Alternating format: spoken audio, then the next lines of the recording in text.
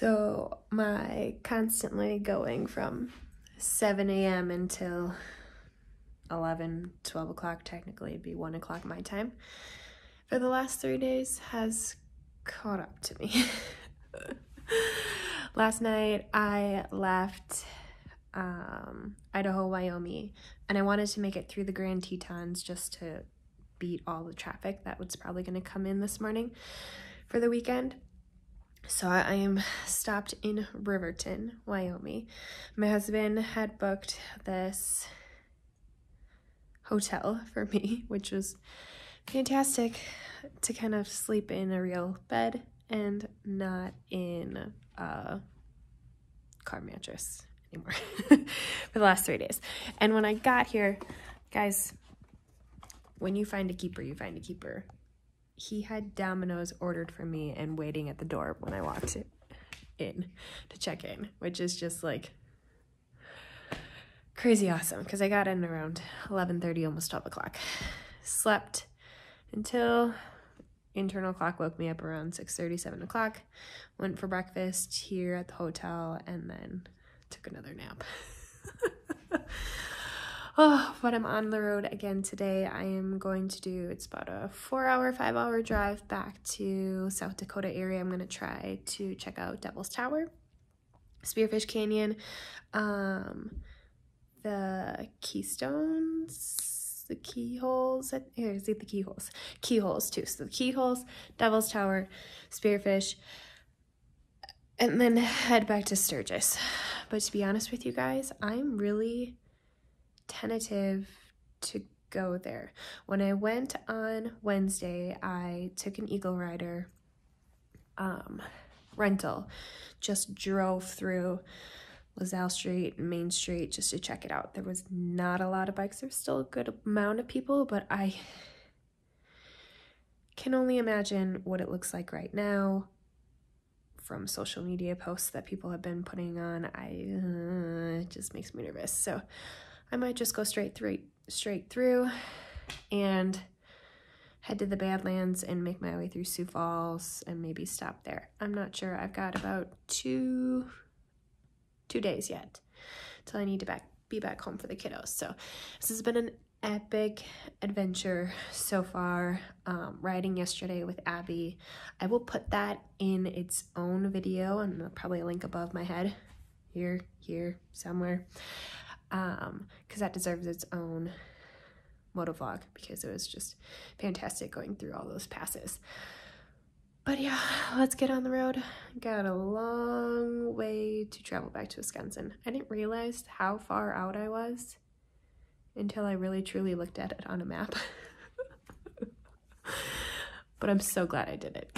So, all right, let's get on the road. So people shop for motorcycle clothes and accessories at Sturgis. I buy wine. Lots of wine. I got a couple from Firehouse Brewing. They actually have a winery as well. Prairie Bella, I think it is. Prairie Berry. And then I went to Belle Gioli and got a port. And they have a dessert wine too, so I'm super excited. These guys have 17% alcohol, 20% alcohol. That's pretty much my merchandise that I'm bringing home for the weekend to commemorate Sturgis 2020.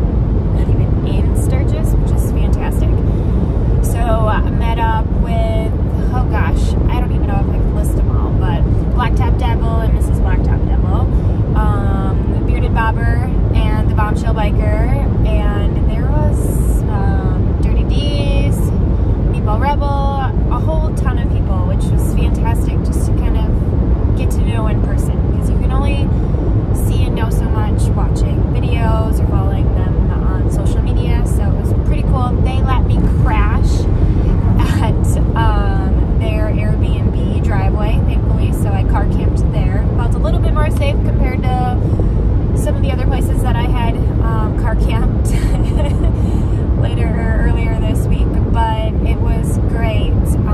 Then this afternoon I did all of the rest of the stops that I technically wanted to do before I left Sturgis. A lot of it included shopping. So my shopping doesn't really involve a lot of clothing merchandise. It involves food and drinks. And so I stopped for lunch at a place that was well received, the Firehouse Brewing Company. So I had 2 appetizers there, and then I went over and actually tasted their